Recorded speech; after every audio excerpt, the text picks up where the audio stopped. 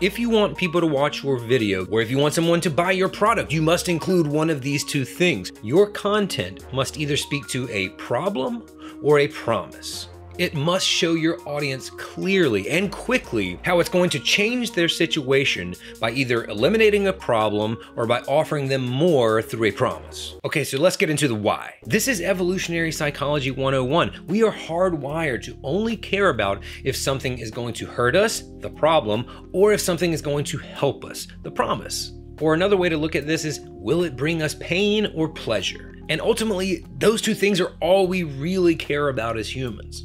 Now, why is that?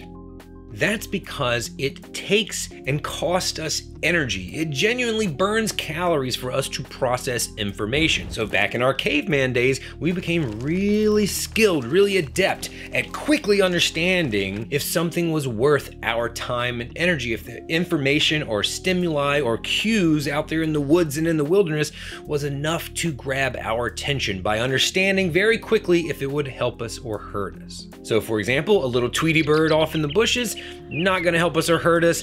We don't even register that sound.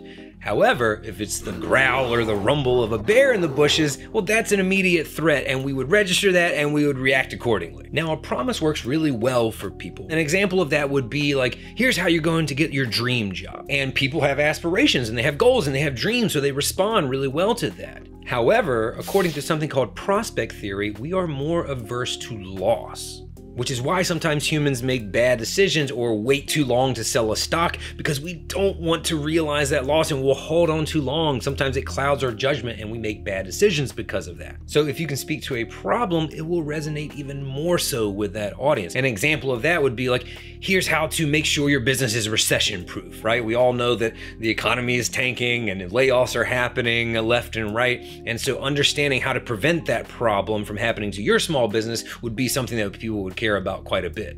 But here is the final kicker. The problem and the promise are two sides of the same coin. They are inherently tied together. So if you communicate to your audience in a way that conveys both of them in your messaging, in your content, now you are hitting them right in the spot where they need to get moved emotionally so they can be inspired to take action. That means watch your video, buy your product, download your PDF, whatever action you want them to take. So for example, dig yourself out of debt and retire early using this simple investing strategy. So you're talking to and speaking to the problem, which is to dig yourself out of debt, which a lot of us can understand. A lot of us are into debt, but you're also showing them the potential promise to retire early.